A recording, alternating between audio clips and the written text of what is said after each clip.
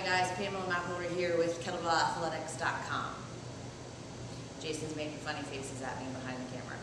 Anyway, a while back I did a traveling windmill, which is kind of like a walking windmill with lunges. And we just thought we'd review it again, just as a different windmill variation for you to put into your programs. It's pretty simple, but you want to make sure you have the foundations of your windmills down before you move into this pattern. So you're going to start in the rack position. You're going to step out at a 45-degree angle. So we're not going forward, we're not going lateral. As you come out, you're going to press overhead.